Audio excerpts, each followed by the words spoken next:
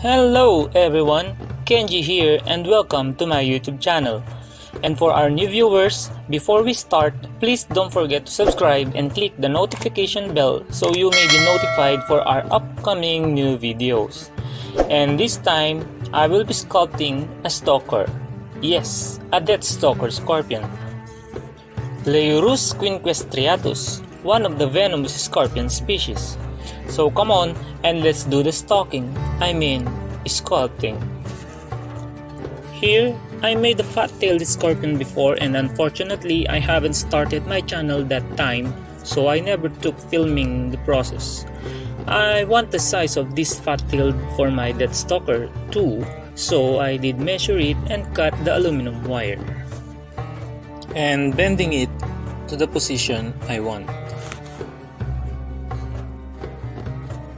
I did an anatomical sketch of this Deathstalker, and this will be my guide as I go through. I made this aluminum wire tip pointy using a metal file.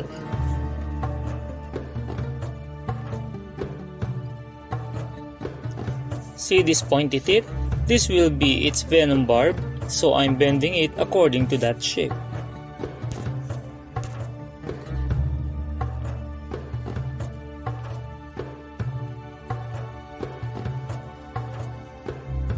And now I'm adding foil for bulking the body.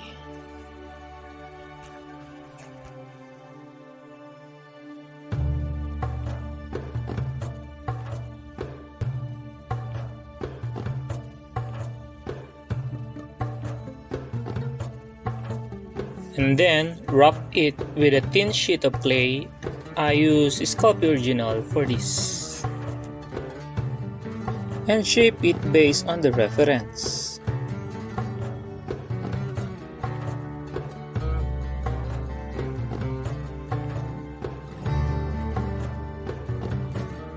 Scorpion's body is divided into two sections. The mesosoma or the body consists of these segments, including the abdomen, and the prosoma or the head.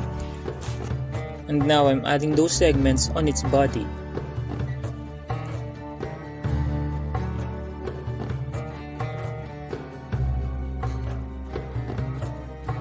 And also added those segments on its abdomen.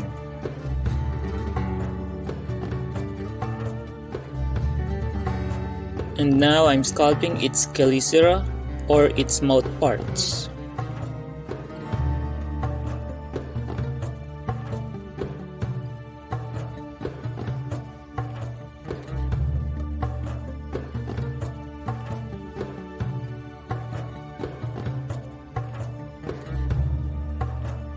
Adding those fine ridges on the top of its body.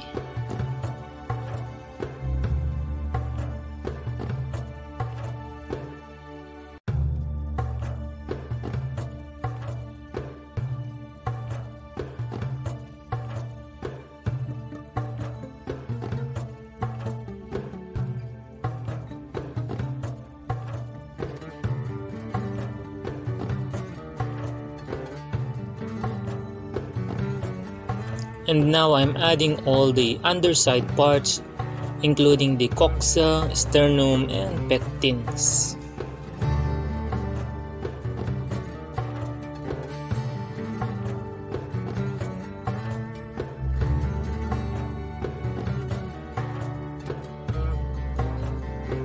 Pectines are comb-like organs that brushes the substrates as it walks to detect vibrations and potential prey, or danger perhaps, and send the signal to its brain by means of chemosensory. I lay a piece of cling wrap plastic over these underside parts so that when I'm refining these details, they will be easily rounded and smooth.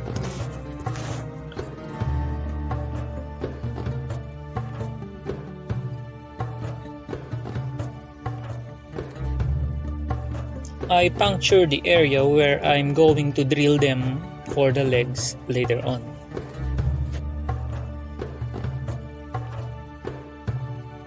And now it's time to add the eyes. Scorpions possesses two types of visual organs, the lateral and the median eyes. All have their own function. And using the same method I did to my previous bugs, I embed these little pre-baked clay balls for the eyes.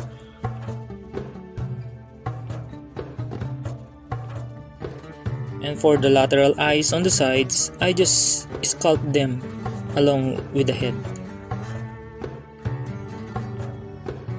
And as I've done sculpting the body, it's ready for first bake. And I bake it over my Arabian desert sand to avoid deforming the details. Sand will stick on the clay, yes, but you'll see guys that just by brushing it out, grains of sand fall off easily. And now let's sculpt the pincers. And I imitate them using aluminum wire. I bend them into U-shape and trim the tip pointed and pinch them with pliers. And I also made the tips of these pincers pointy using a metal file. And then I wrap them with clay and leaving all the tips exposed.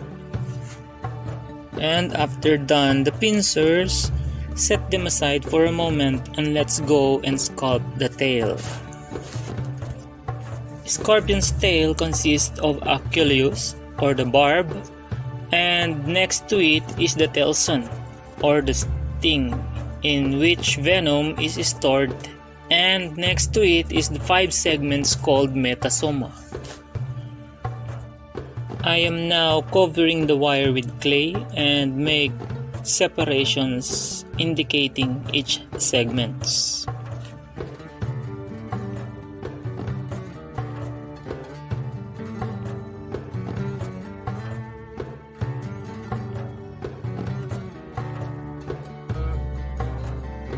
And also added those ridges on its tail.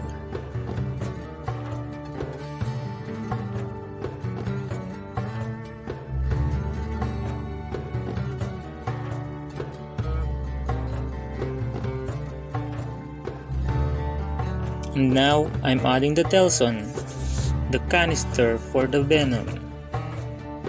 We know that Scorpion's venom is deadly. But did you know that it's also expensive?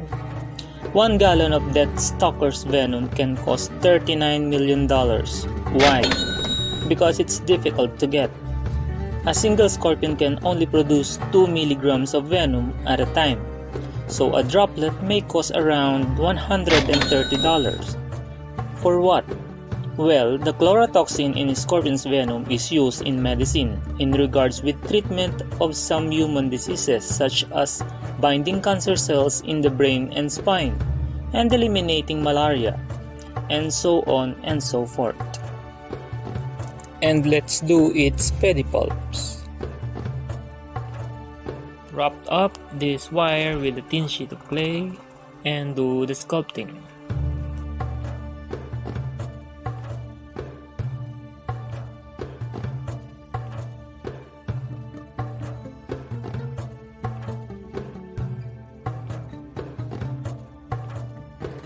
We commonly call them pincers, but in entomology, they are called pedipalps, and yet they consist of trochanter, femur, patella, and the pincers called chela.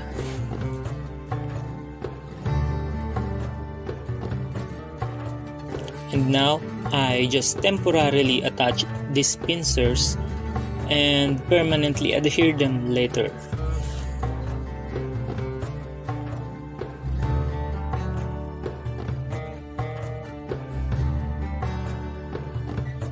Now the tail and the pincers are ready to bake.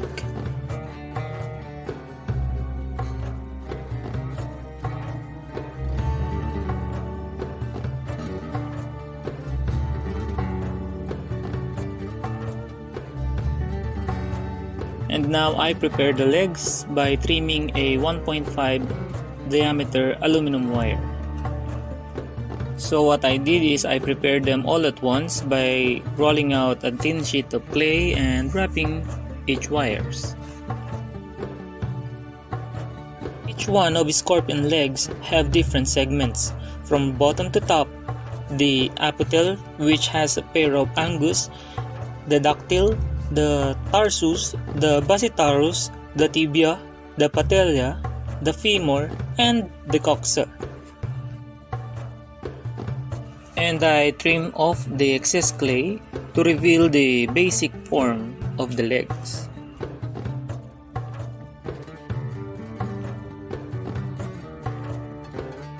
I always make sure that all the legs have the same proportion.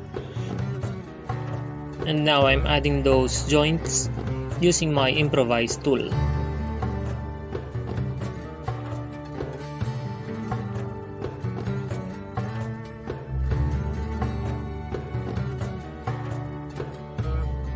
And I brush the legs with alcohol to make them smooth, and they are ready for baking. And after all the parts of the scorpions done, we're ready for assembly. I drill the body of the scorpion, and to attach the legs and pedipalps, I use the 2 parts epoxy.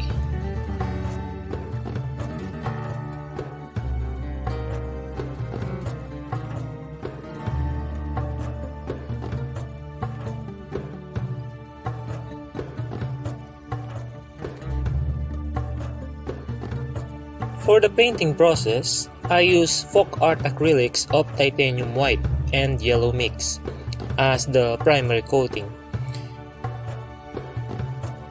And I did several coatings of it for well coverage.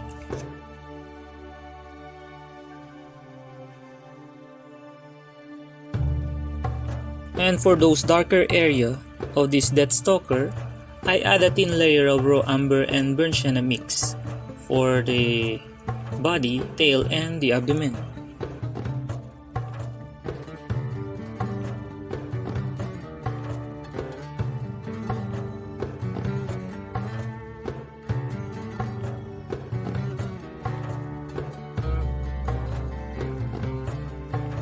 And I finalize those darker parts using raw umber, black, and burnt sienna mix.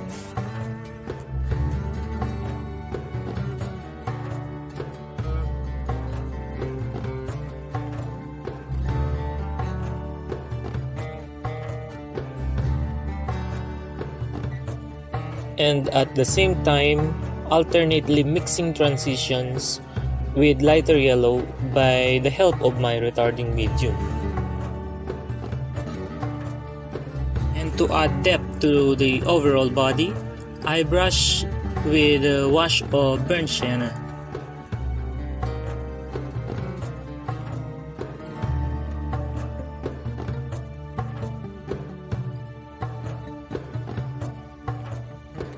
Painting the eyes with black along with the tip of its chelicera or the mouth parts, and also the tip of the tail, which is the barb.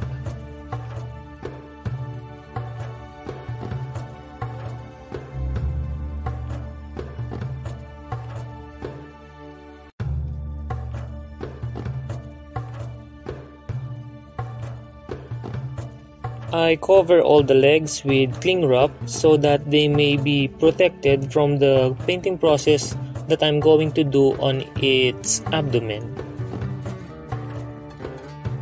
I painted the abdomen with the mix of raw umber, burnt sienna, black, and sap green, transitioning the edges with lighter gray mixed with little yellow, and painting those horizontal lines in between stermite segments and blending them a little bit into the dark base.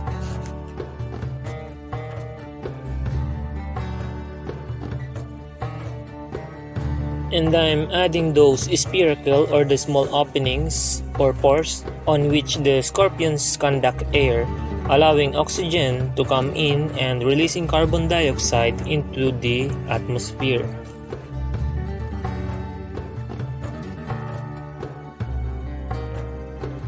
And finally, sealing it with water-based polyurethane varnish.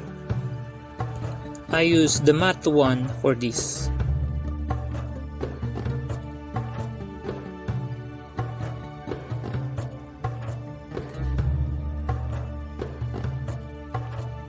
And yes, the Deathstalker is finally done. And that's it guys, I bet you got some ideas and you enjoy the learning and the sculpting process at the same time. Thank you very much guys for all your support to this channel of mine, and I hope I can produce more helpful sculpting videos and we'll learn more from every single topic regarding science and art. And join me again next time for another exciting video tutorial. Have a nice day everyone.